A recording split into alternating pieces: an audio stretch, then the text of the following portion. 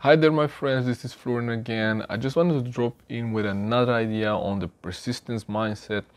And a quote that came to mind was that failure is not falling down, but staying down.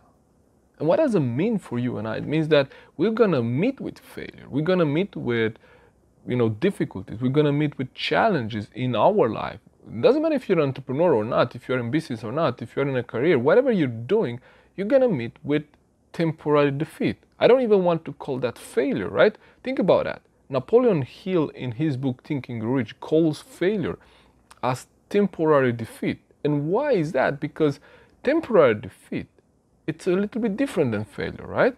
Because failure is when we just accept that this is not going to work and we quit, right? So failure is quitting, but temporary defeat. And I want you to make this shift, right? Make this shift in your mind and promise to yourself that we're going to use temporary defeat rather than failure, because it has a different energy signature to it, and it means different things, right? So if you think about temporary defeat, it means that we're gonna be defeated, but that's just temporary, because persistence means that we're staying in the game, right?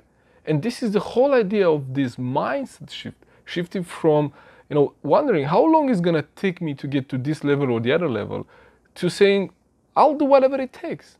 I'll stay in the game how long it takes, right? Because one of the first causes of failure is that people do not stay in the game. They quit, right? They have this business idea, they have this plan, they expect things to go fast, and they become the next Apple or Google or Amazon. And if that doesn't happen in the first 3 or 4 years, they quit. Think about that. The number one reason for failure in business is lack of persistence. It's not the marketplace, it's not the conditions, it's not COVID, it's lack of persistence because people quit. So you really want to, get a handle on this. You really want to develop this persistence, right? And I'm gonna share with you more tips on how to develop persistence.